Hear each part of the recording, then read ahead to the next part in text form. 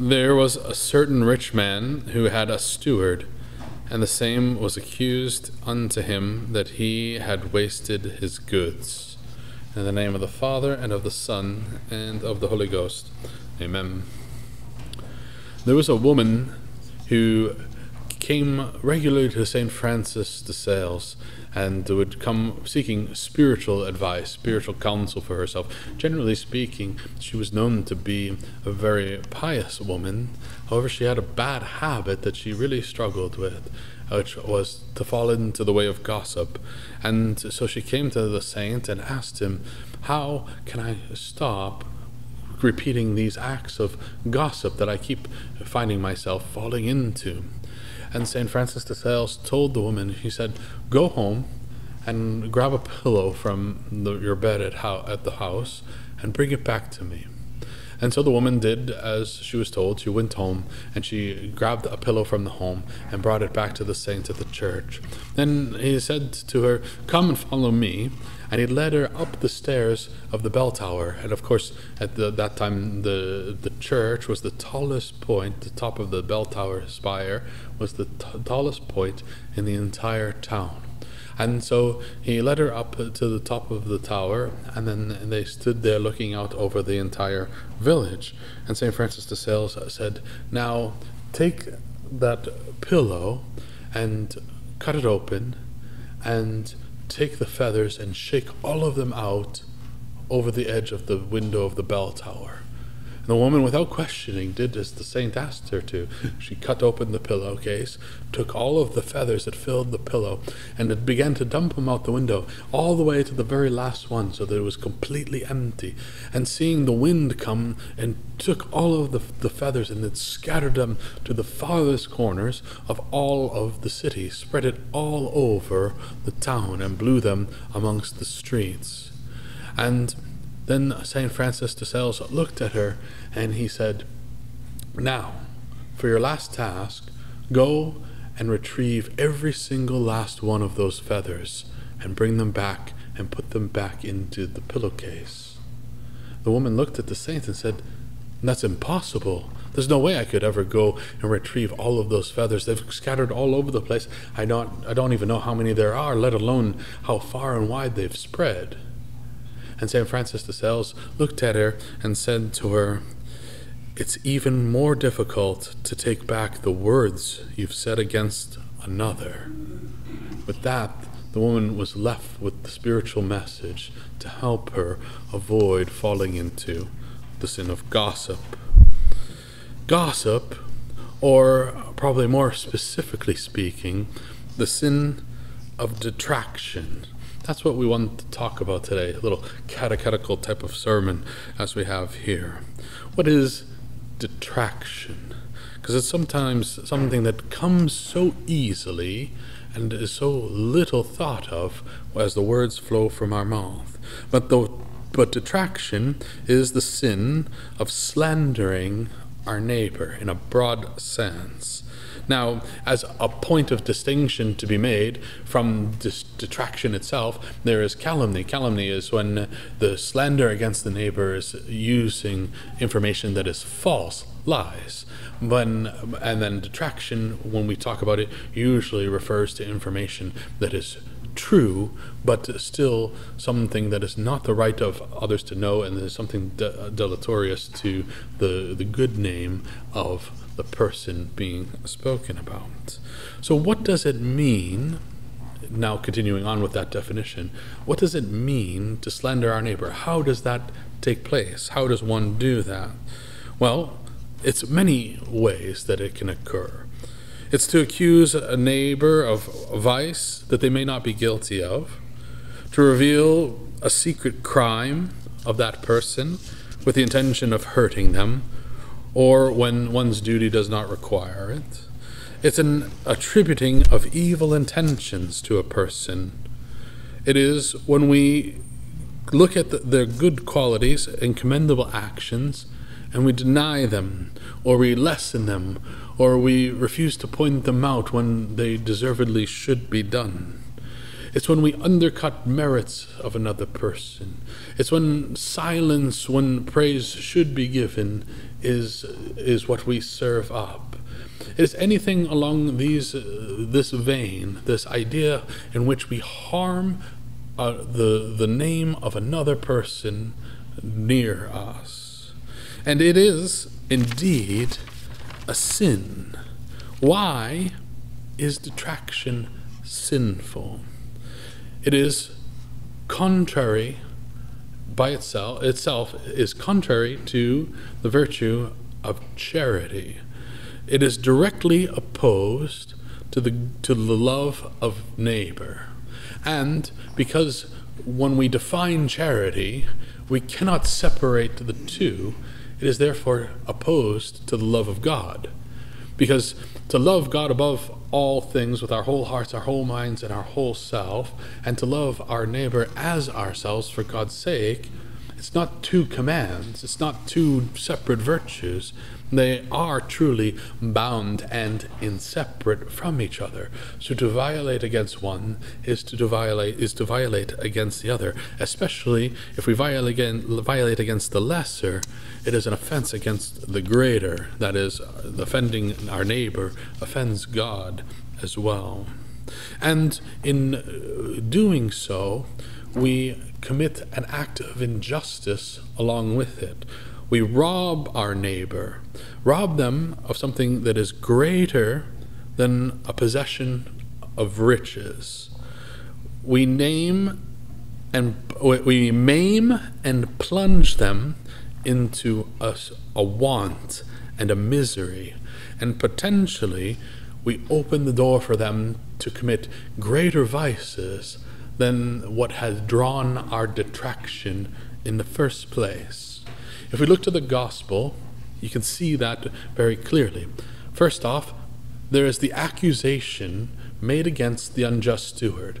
It's not to say that he is unjust, and this is not even our Lord's primary point of the parable, but it is something to be learned from the parable, that there is another person who accuses the steward of not taking good care of the goods of the master. And what does that lead the steward to?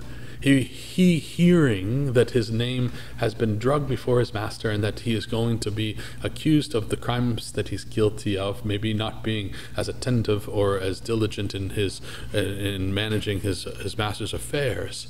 He realizes that his life is going to be ruined. He's going to be thrown out. He's going to be subject to poverty. And so he goes about and commits even greater crimes. He begins to take the just debts that are owed to his master that he normally would have otherwise collected, and he reduces them so that when he is thrown out, he will find favor amongst the debtors of his master. One simple act of detraction has led to greater acts of sin committed by the offender. St. Ambrose says, in regards to detraction, that let us fly from the vice of detraction, for it is altogether a satanic abyss full of deceit.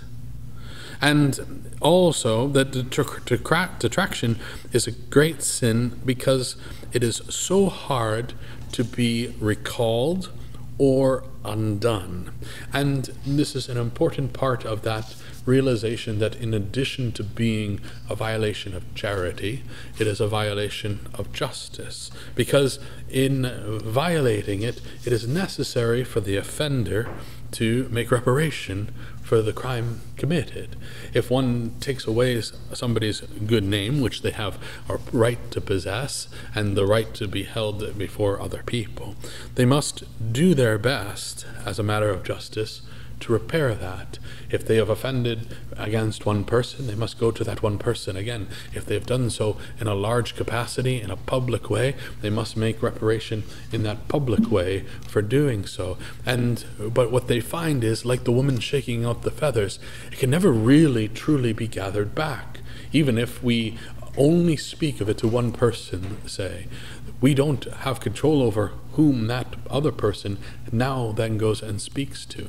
We also have no way of undoing the thought of what they have already heard in their minds.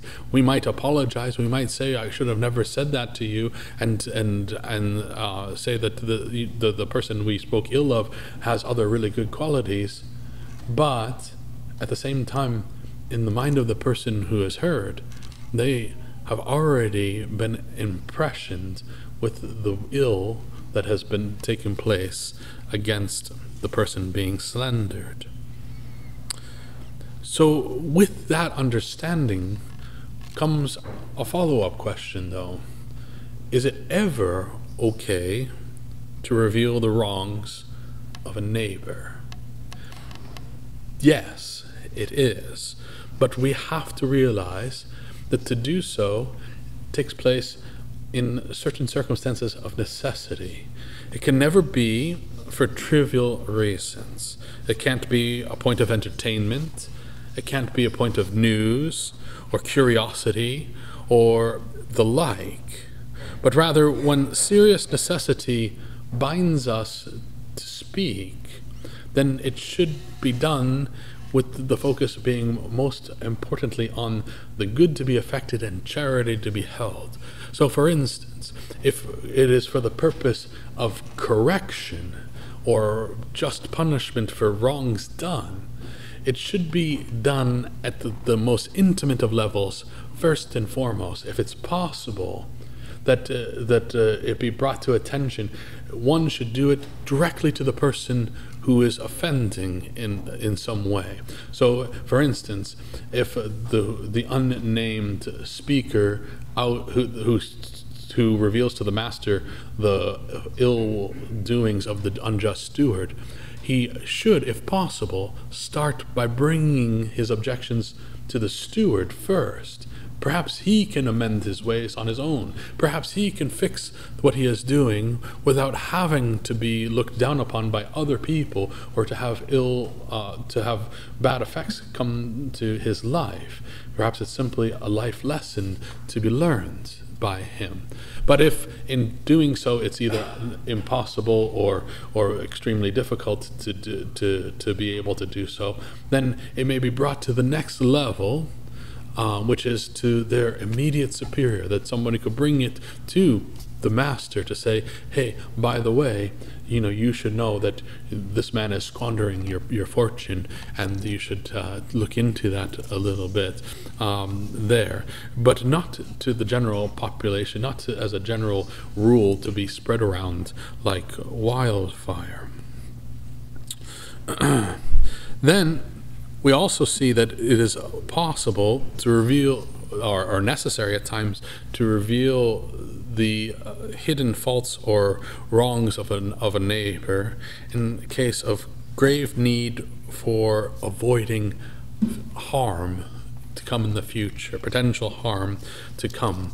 If someone sees that if not warned about interaction with a certain person or a certain number of people, whatever it may be, that something more serious could probably come about, and that person may wish to have, if they had known, had taken different actions, then in that case, at times, it is necessitated to reveal in as small of a way as possible the secret faults of another. Thinking about it, if you knew somebody to be a very bad character and they were to come and to want to have a job, working with your family in your own home, or somebody to be even who is a repeated offender against theft, to be hired on as your employee, and your friend knew about it and said nothing to you when you took the person on, and then you were to realize that harm come to yourself, then you would have rathered that your friend had said something in order that you might rethink taking that person on into your own house or your own employment. Now, again, it's not that they say everything about the person. It's not that they try to destroy the person's reputation, but merely to serve it as a warning against what may what potential harm may lay down the road. And both of these situations we should see as being cases of charity in the reverse, but also something that we should be extraordinarily cautious about before we engage in, to actually think and wait and to reflect upon it. Is it my own desire to speak about it, or is it something that I view as a true duty and a need for me to speak up on? A lot of times one can look at it and see where the natural desire is. If you want to say something, probably it's something better left alone. If you don't want to, and you struggle over saying it, but you feel that the greater need needs it, then that is the time that often means you should perhaps think about speaking up. Charity, as our Lord tells us, is the highest of virtues, and it brings to us the greatest of treasures, heaven itself. But with violations of charity, certain violations like those of detraction, we take that treasure and we scatter it. We scatter it like the feathers. We scatter it and squander it like the goods entrusted to the good steward, to the bad steward, because we truly have no right to eternity and paradise, and we have no right to the graces that come to us in this life from above. But our good God, He is generous to us, and He longs for us to be with Him in eternity. He wants to give us all of the spiritual aids to get ourselves there. And with that trust given to us, and that treasure within our grasp, we have to keep our mindset upon what is the greater good, the highest aim, the virtue of charity, the eternal reward for that. Because otherwise, we trade it all away and squander it like that unjust steward, and we get back in return just a few cheap words that fall easily from our lips. No, the effort at practicing virtue in all ways possible is always worth the effort, and especially in those aspects which come so easily and with so little thought. We as Catholics, we as those searching after the eternal reward, we have to remind ourselves and keep before ourselves the trappings that are so easily for us to fall into, so that we may avoid those pitfalls and strive always after the higher rather than what is the easier thing to do. May God bless you in the name of the Father, and the Son, and the Holy Ghost. Amen.